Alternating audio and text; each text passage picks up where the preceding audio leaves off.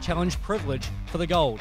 But right now, we've got a former New Zealand heavyweight champion in James Shaw taking on the up-and-coming Alex Savage.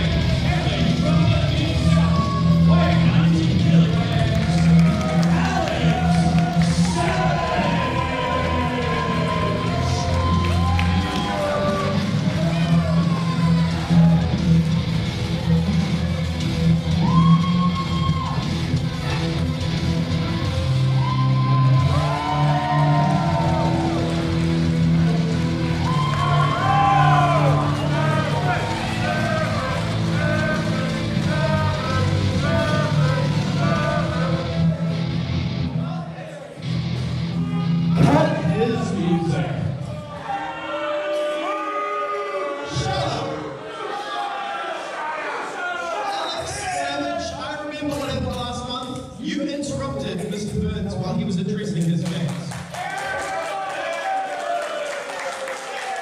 That will not go unpunished.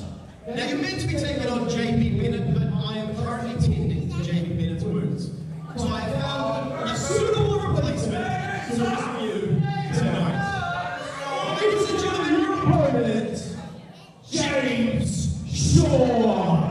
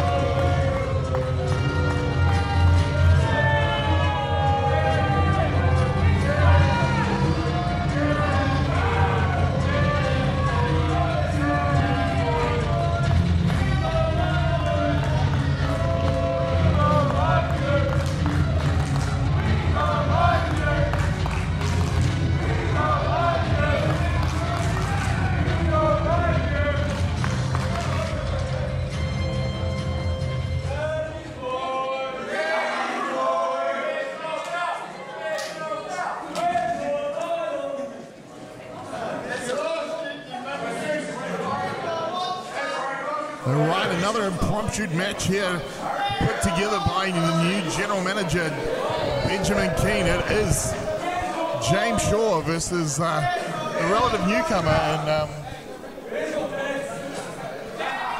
Alex Savage. Alex Savage is his name, Ian. That's right. Benjamin Keane really wasting little time throwing his weight around here in IPW, isn't it? He's only been in charge for, a cup of coffee, and it feels like far too long already. Absolutely. Of course, this match hasn't started because James Shaw has decided that he'll start when he's good and ready.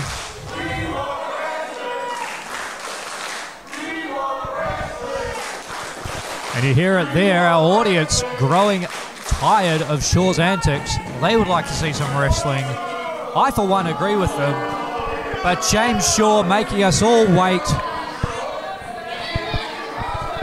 in typical James Shaw fashion. Absolutely, and of course, James Shaw apparently at the last event, him and his tag team partner Elias have stated that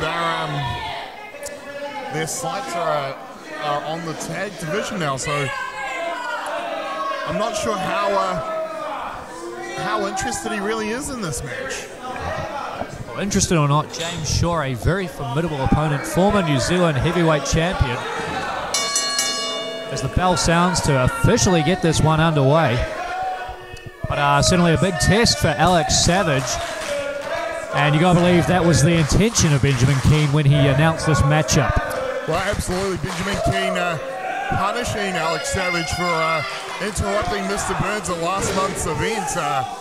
where we saw him put up a decent fight against the leader of the Young Nats. Absolutely, very impressive showing from Alex Savage. Only a couple of matches deep into his IPW career, and he has been thrown in the deep end. As you see, James Shaw there goes deep to the midsection. Absolutely.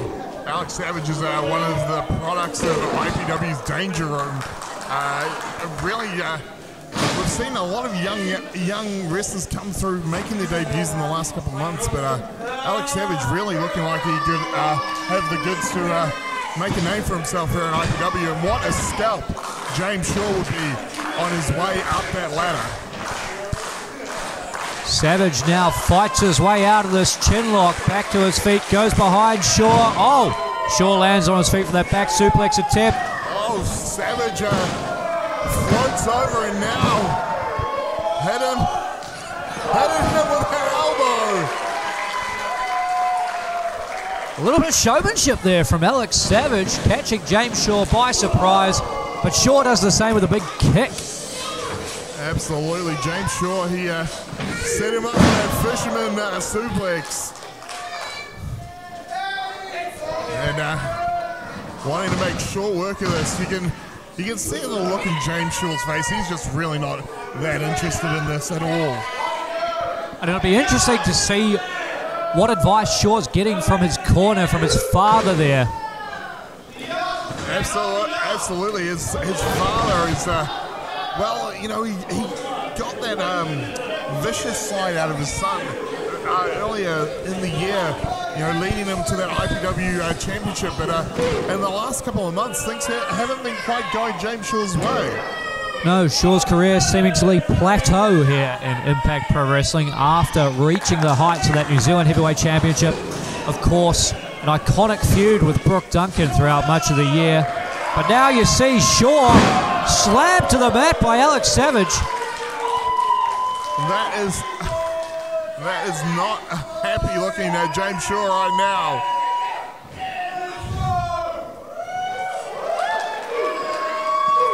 And Shaw fighting his way free from that fall-away slam and rolls to the outside, and his father, Alan, right there to console him and maybe offer some advice in terms of a game plan to implement against Alex Savage. And now James Shaw trying to get away from Savage, but oh! And that was a nasty collision with that ring barrier. And now Shaw dialing up the intensity. This is what we can come to expect. Oh! Big knife-edge chop from the Jarl of New Zealand Professional Wrestling. It's pronounced Jarl. And look at that. I asked my friends from Kentucky, and they assure me it's pronounced Jarl. Not sure we're on the same page there, Ian, but James Shaw, you see, rolled into the ring to break that count. That wily veteran ring generalship that Shaw brings in there, understands all the rules and how to manipulate them to his advantage. And right now, Alex Savage getting a taste of what it's like to be in there at an elite level here in IPW. Breaking the count again. And really, James Shaw just, you know, doing Ben King's wishing here and punishing the young rookie Savage. And really putting him through his paces right now, but it could be all over right now. And James Shaw maybe wasting a little bit of time taunting our audience, allows Alex Savage to slip off the back. And a fall-away slam drives the small of the back of James Shaw into the canvas. Massive clothesline from Alex Savage. Going for it again. Oh, calling for one more. This could be a mistake.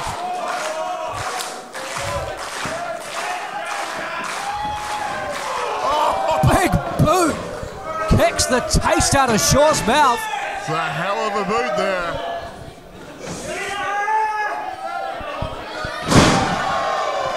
Spikes him down to the canvas, but look at that. James Shaw, I don't know if that was intentional, Ian, or maybe just very, very lucky, but Shaw manages to roll out of the ring. As much as I dislike the man, I would say that's probably good ring awareness by James Shaw. Now, James is...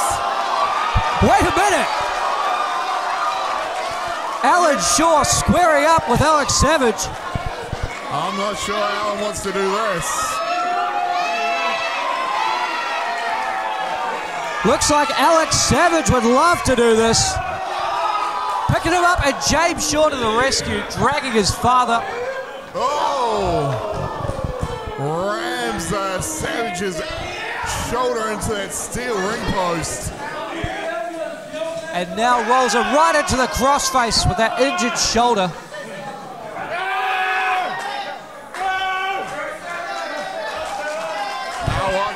Savage hold out for. He's got to be in so much pain. James Shaw, one of the absolute best.